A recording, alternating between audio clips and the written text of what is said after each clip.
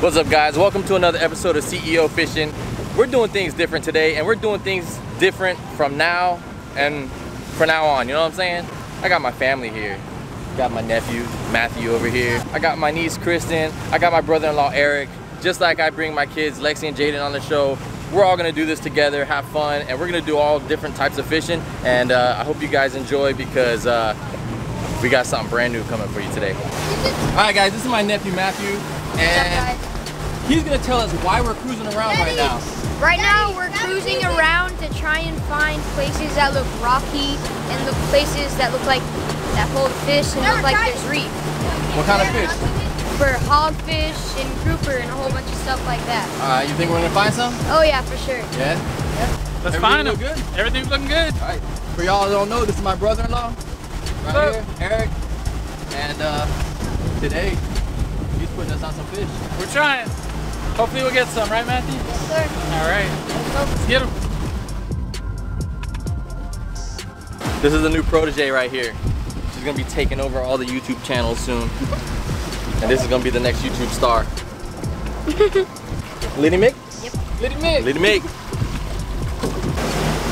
All right, guys, so I've never snorkeled before or anything. I mean, I've gone to the beach, I've gone swimming, but I've never done this style of fishing or even swam over the reefs before. So this is my tutor right here. That's Kristen. That's my niece, and she's gonna teach me how to. What are you gonna teach me what to do? Or how to do? She's eating right now, but you know, when she's done eating, she's gonna explain what hot dogging is and exactly what she's gonna teach me to do. You're what? calling it hot. You're calling it hot dogging. Well, why did I say hot dogging? It's hog. Hog dog. Hey, hot dog sounds better though, right? So this whole time, since they told me the other day that we're going hot dogging, I thought we were gonna like use hot dogs and just jig them for the fish, but apparently I was wrong. We're using what, crabs? Leave those hot dogs in your backpack. Are we using Cheez-Its? What's the tape for? Somebody's a little sensitive. I got These are nipple shields, all right? Yep, nipple shield. Brought to you by Band-Aid. You get them at Walgreens. Yeah, You get them at Walgreens. Nipple shields. nipple shields. X marks the spot, guys. I guess this is where we're diving in.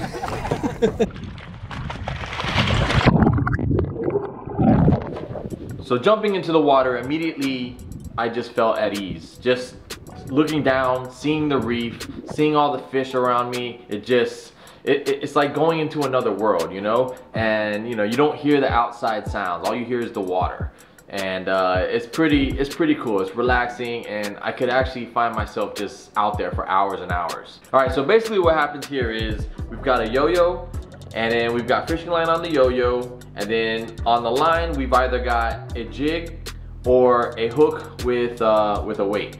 And put the bait on, and all you do is swim around. We're looking down at the rocks, looking at the fans and everything, and we're just trying to spot some big old hogfish. So basically what happens, if you see a hogfish, you swim up over it, you drop that line down, and you just bounce it and drop it right next to that fish. All right, if the fish sees it, he'll turn and just start crunching on it. The moment the hook gets into his mouth, you just gotta rip it up, set that hook, and then you have to fight it. It's a little trickier than it seems. You're underwater, holding this fishing line, and you can't just rip it and hold it tight. So you have to be able to finesse the line on and off of the yo-yo, otherwise you're gonna lose the fish.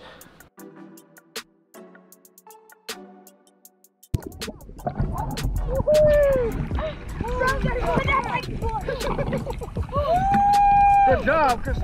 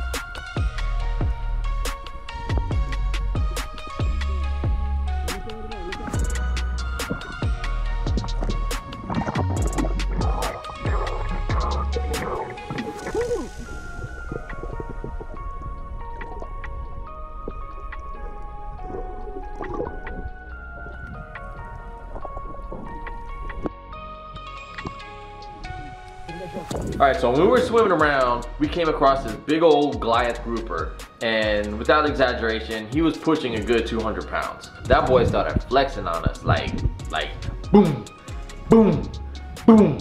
So you can hear in the video and see how he like vibrates his body, because I just wasn't expecting it, you know. And just understanding and knowing the power of these fish, yeah, I didn't want to get too close. But coming face to face with a fish like that is just truly like, it's mesmerizing. Yeah, I just, you know, I can't wait to do this again.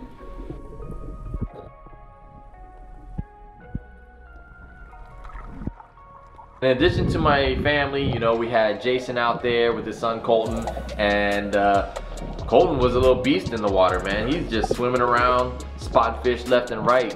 Same with Matthew. Like, these little kids, you know, they can outfish some of the best of us, man, and I ain't even lying about that. These kids, you know, to see Matthew dive down and hold his breath and chasing fish at the bottom of the reef, I feel kind of proud as an uncle, you know what I'm saying? And then see Colton, how he's going around, man. Kids swim better than me. But yeah, so that's the future of fishing, you know. I'm just glad to be a part of it, you know. All right, so what's your favorite part of hog dogging? Like, what do you think is the most rewarding part about it? I think watching them eat is really cool. Yeah. But it's rewarding when you actually get them up without breaking them off. I'd have to say when you convince them to eat. You put the bait there, you've worked hard to find them, and then like when you convince him to finally eat and he eats, like I find that the most rewarding. They crunch on it. Yeah, they did. They're brutal. Like, yeah. It's not like a normal fish when they just swallow it. Yeah, and they're not just like nibbling. Am I pulling you guys in? You want to go to another spot?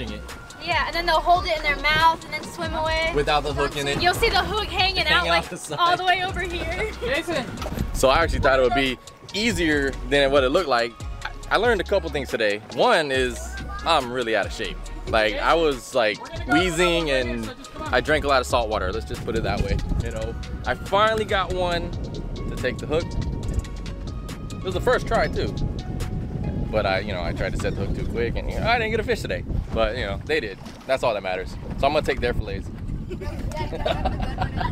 How are those band-aids doing right now? Good. Did we get a band-aid preview? Nope.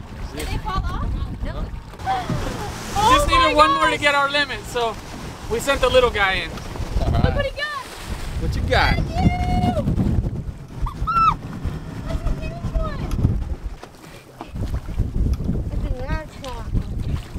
Let me see him, Mick. Hold him up.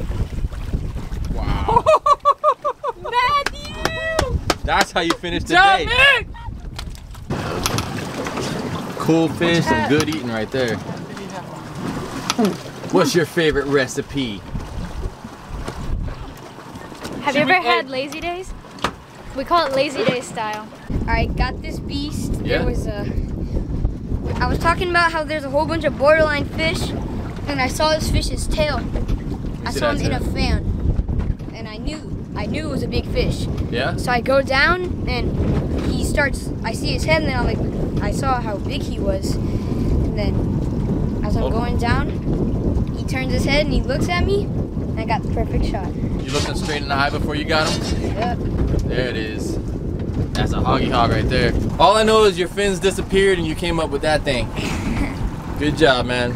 So basically we needed one more fish to hit the limit. Lady Mick came through.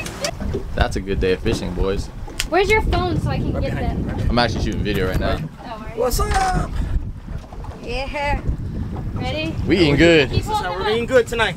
Right, Cole? Yeah. Look at me and smile. Congrats to Tanner Risley. You got all the questions right from the last trivia question. Alright guys, it's trivia time and this is your chance to win a shout out in the next video. All you have to do is answer these questions, comment the answers below, and I will pick one lucky winner to be shouted out. Trivia question number 1. What was the main fish that we were targeting today?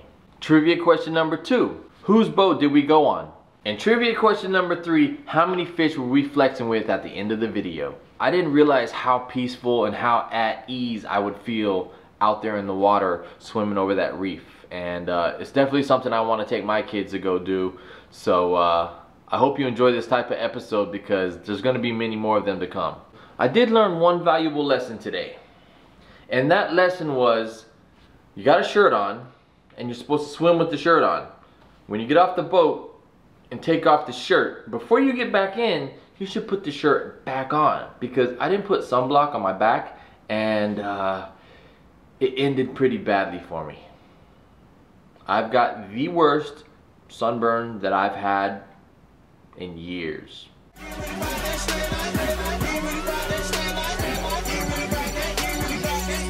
With a passion, they say I be swagging, it's slaying in fashion. Feel like King Arthur, I just slay the dragon. My jig on the bottom, I ain't even snagging. Slay like a savage, was looking the best.